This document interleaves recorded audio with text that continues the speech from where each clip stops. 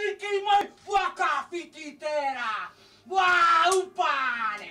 Wa kaupane. Ah upane kaupane fititera. Maori believe that the haka summons up our ancestors from the earth to stand beside us in battle through the sound of the earthquake. So I'm a boy from Hakataramea in the south of the South Islands, about as far south as you can get in New Zealand.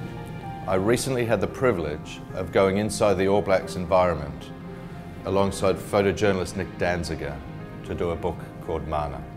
For me, getting an invitation inside the All Blacks was the culmination of a childhood fantasy and an extraordinary chance to experience an extraordinary environment. I discovered that being the best in the world is about more than just technique. That rugby, like business and like life, is a game played primarily in the mind.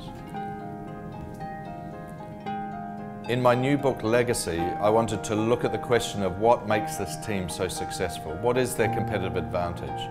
And what can it teach us about leadership?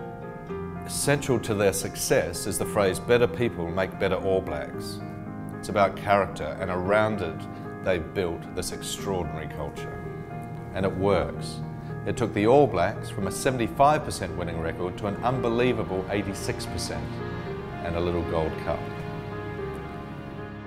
In my work, I see the power of values-led, purpose-driven storytelling every day.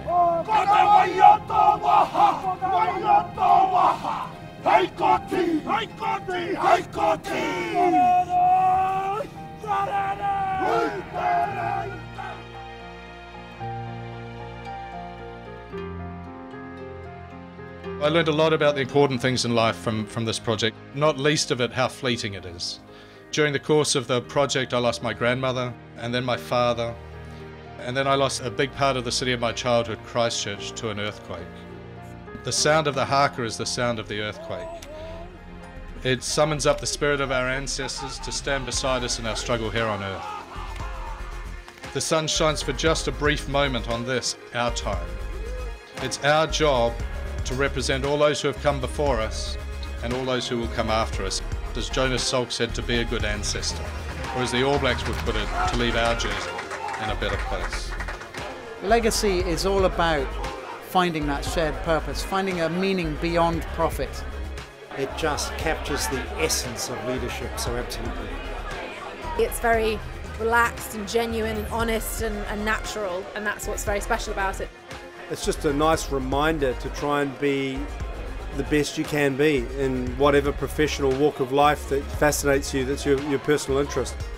I can't wait to give this book to people that I work with. I think they are going to be inspired by it. I think they're going to be wanting to give it to other people as well. If better people make better All Blacks, they also make better doctors and lawyers, better fathers, mothers, brothers and friends. This is our legacy, and this is our time.